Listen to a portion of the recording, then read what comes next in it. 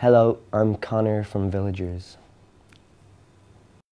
We're going to do a tour with Elbow. They asked us, very kindly asked us to support them around the UK and Ireland. So I'm going to look like an even smaller man on those massive stages. I'm already tiny as it is, but which is very exciting, yeah. I can't comprehend how cool that's going to be.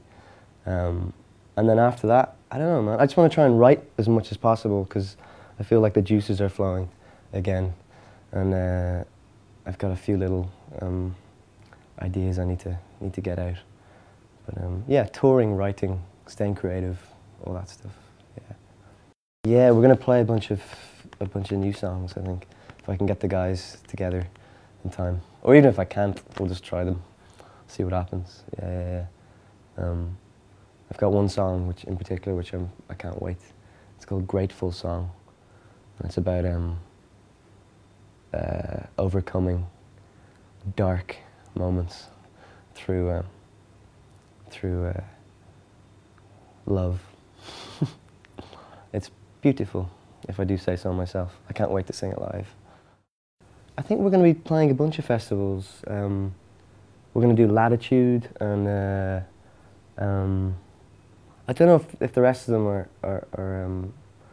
I don't know, I've been kind of locking myself away this month. I think all that stuff's been going on behind my back, so I have to meet up with my manager today and get all that info.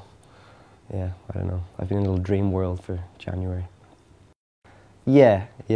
I've written some stuff in my notebooks which mightn't make it into songs, but it's a very different art. I think to write a book, you really have to have a certain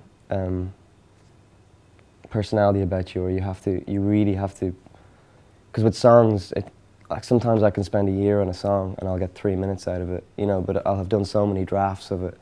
I'm just quite sort of perfectionist about it, so I can't really imagine being able to do that, and then you end up with something which could take days or weeks to read, you know.